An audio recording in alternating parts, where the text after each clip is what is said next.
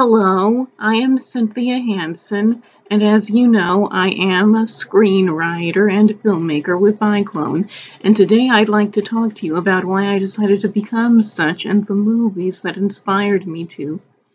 The first movie is E.T. the Extraterrestrial. I basically grew up with this movie. I saw it when I was 6 years old, and when it first aired on television, and then I liked it, and then I saw it again when I was 12 when a new VHS came out, and I loved it.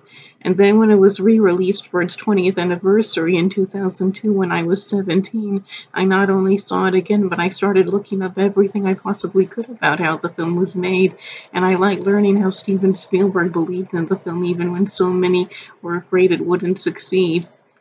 And E.T. inspires me because I love the character who reminds me of the Wogglebug in some ways. I think Elliot's relationship with E.T. is a lot like mine with Mr. Wogglebug, and I want Mr. Wogglebug's movie to be just as inspiring and touching to the world as E.T.'s, though likely not as dark for this day and age.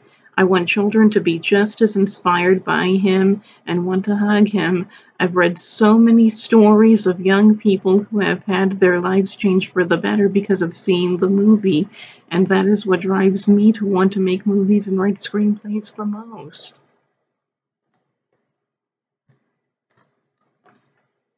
The next movie is The Wizard of Oz, which I grew up on, and it was what helped me to develop an imagination, and I always love learning about how it was made also. I love the book and the movie, which are very different from each other, and I've read all the sequels to the book, which was how I got to know Mr. Wogglebug, of course, and I always thought if the main cast of Oz could have a movie that was different from the books and be successful, then why couldn't Mr. Wogglebug have his own movie that was separated from Oz entirely and just as successful and more?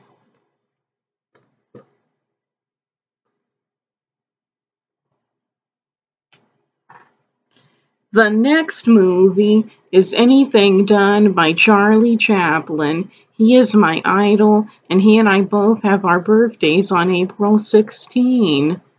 He made his movies all by himself, and even though they are black and white silent pictures, they remain timeless classics to this day, and that still make people laugh and inspire them also. I love learning about his life and how he persevered in his art in the face of adversity.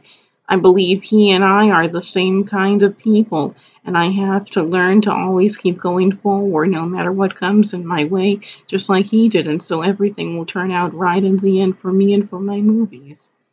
And this is one of the Chaplin dolls I have. And this is another. And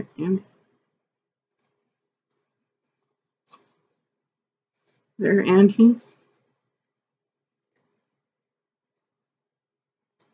and he plays the signature song Smile.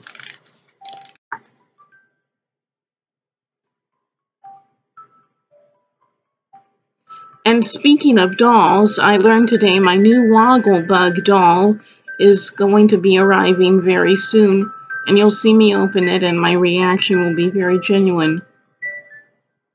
Please like, comment, and remember to subscribe for more.